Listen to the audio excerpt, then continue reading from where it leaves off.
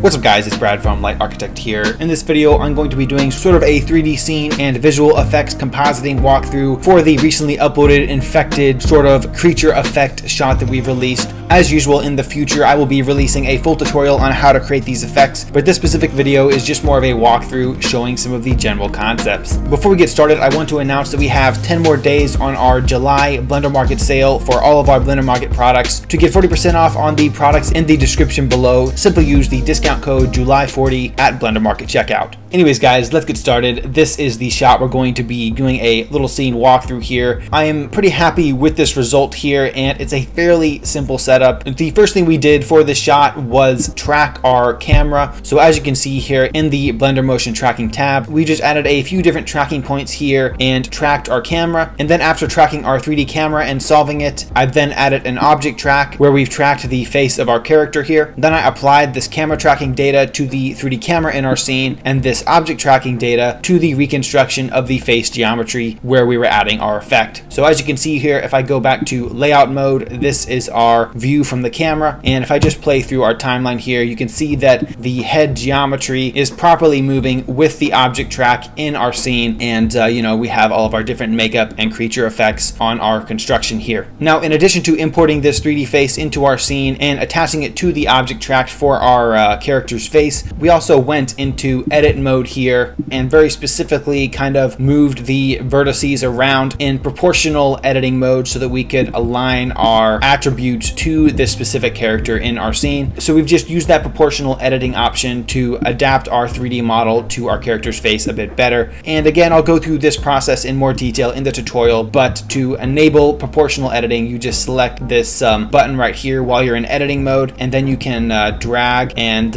you know, move more vertices around as well as the vertices closest to them. So it's just a little bit more organic way to edit a mesh if you're trying to match it to a specific model in your scene. So after reconstructing and adjusting the head of our 3D model here to fit the face of our character here, the next thing we did was add a CG vein makeup effect to one of our face models here. So as you can see here, if I switch to our veins view layer, you can see that I've just overlaid some veins on top of this face reconstruction here, and there are several different ways you can do this. However, in this case, what I've done is under texture painting, I've actually used a texture brush of a cracked concrete material with an alpha channel, and then using the stencil tool here, I've just kind of overlaid some stenciling, you know, with this texture brush here to create these veins. And it's not a super complicated effect, but after a little bit of compositing, I found it was pretty good to add a little bit of veins near the surface of her skin as some sort of digital makeup on her face.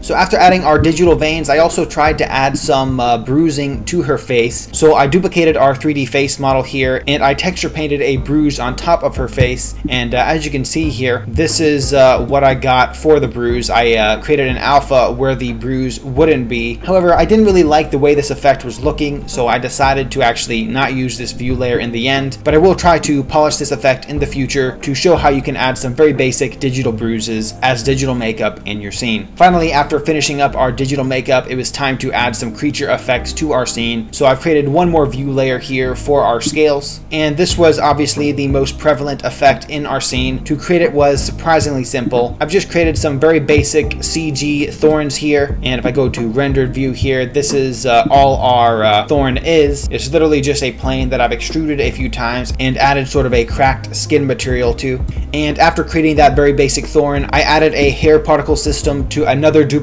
of our 3D face model in our scene. I've adjusted a few of the settings here, but one of the main things I did was actually weight paint where I wanted the creature effect on our character's face here. So I've created a vertex group for this weight painting data, and then under our particle settings, as you can see here, if you go down to vertex group, I've just selected the data that I've painted on our 3D head model here and attached it to our density settings for our thorn particle system. Finally, after adding our thorn particle system, I went into particle edit mode, and here I've just used some of the particle effects to kind of adjust how the thorns are interacting on the skin. You can actually kind of comb the hair here, as you can see if I adjust the system, and get a different look for the weight painted particles on your scene. And you can actually also delete, you know, particles as well. For example, I didn't want any particles by her eye here, and some of the weight painting was a little bit rough, so what I did is I just erased the particles by her eye, so there wouldn't be any thorns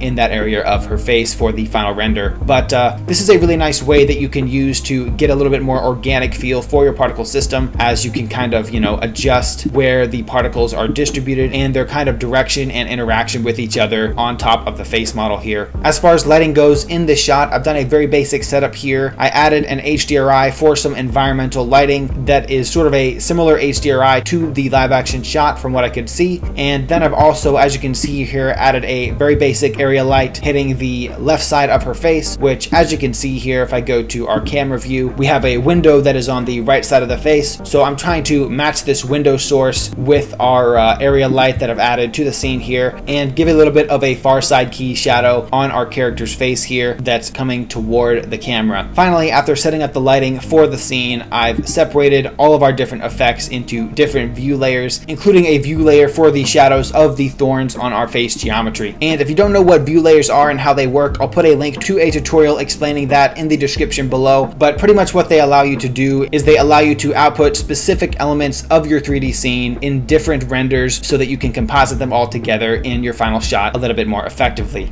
Finally, one more thing I did before exporting and compositing all of our different layers together was I actually, under our camera settings, I went to the depth of field option here and enabled it. And then I've selected the focus object to be the face reconstructions with our thorns here. And I've made that focus point where the thorns on her nose would be in the scene. And the reason for that is because in our live action shot, our focus is pretty shallow. So we want to try to match that with the CG camera. So as you can see here, the sharpest point of our thorns is by her nose. But as they get further away from her nose and closer to the camera, they start blurring a bit, which matches the way this character was filmed in the live action shot. So that was pretty important to blending the thorns together, as a standard blur effect would blur everything and wouldn't have this kind of gradient that would help match it to the live action shot so effectively. So after doing this, I rendered out our passes and went to the compositor, and this is our node setup here. It's not super complicated. As you can see, I started off with our live action movie clip. These undistortion and scale nodes are added automatically when you 3D track your scene and solve for the optics of your camera as well. But we have our live action shot here, and the first thing we added was our vein layer here. So as you can see, if I just output our veins here with a view node, this is the first thing we added to our scene. And as you can see, I have our veins view layer here. It's going into a blur, which is blurring it and matching it to the shot a little bit better. Then I've dropped down the brightness with an RGB curves here, and then finally multiplied that vein layer over another version of our live action shot to kind of blend it into the scene a bit better. And I've just played around with the factor here to adjust how prevalent they would be in the scene, and I've overlaid them on top of our live action shot here with the alpha over node, again adjusting our factor to kind of decide how much veins I wanted. So as you can see here, if I put the factor at 1, it's not looking too good. It's not blending into our shot very well, but if I bring it down a little bit, it just kind of blends, so it seems like it's a little bit under her skin and a little bit more organic looking. So after adding our veins to the shot, I tried to add our initial bruising effect, but it didn't really do that much, and I'm not too impressed with it, but I'll show you guys anyway, just for the sake of the tutorial. So this is our shot with the veins in addition to our bruising, and as you can see here, it's looking okay, but it looks almost like a shadow and is not looking very organic in my opinion. But it did help with the blending of our thorns that we added in our next view layer, so I went on ahead and kept it. But anyways, finally I added our scales and our scales shadow catcher. So first I added our scales shadow catcher. So as you can see here, this is our shot with the shadows of our scales overlaid on top of our character here. And for this view layer, I've added a little bit of blur to kind of blend it into the shot a bit better and adjusted the curves a tiny bit. And then with our alpha over, I've brought down the factor to 0.5, so it wasn't quite as dark of a shadow. As you can see, if I bring it up to 1, our shadows for the thorns get pretty dark here. But if you look at the shadows in your live action shot, you want to try to match that generally to the CG shadows that you're adding. So I brought down the factor there. And finally, we added our thorns view layer here on top of everything. As you can see here, I have our thorns, or scales is what I called it in this project,